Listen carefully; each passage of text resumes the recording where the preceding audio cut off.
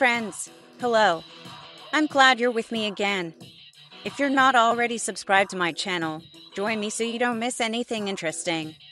Today in the universe of Illyria, the amazing artificial intelligence Nero has created a brand new digital villain.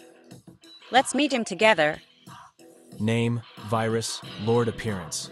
Virus Lord is a digital entity, with a body made up of corrupted code and flashing red errors. He has a menacing appearance, with jagged edges and a constantly shifting form that resembles a virus or malware. His eyes are glowing red and his mouth is constantly displaying code and numbers.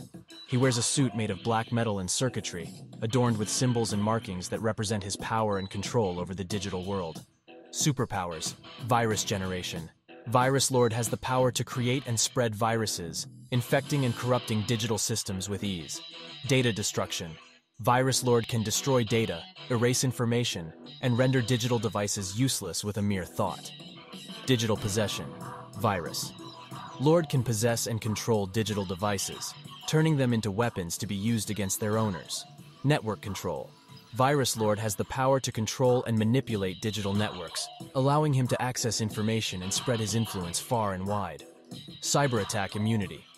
Virus Lord is immune to all forms of digital attack and hacking, making him nearly indestructible in the digital world. Virus Lord seeks to conquer and control the digital world, using his powers to create chaos and destruction wherever he goes. He is a threat to all who use technology, and will stop at nothing to achieve his goals. A serious adversary for digital superheroes.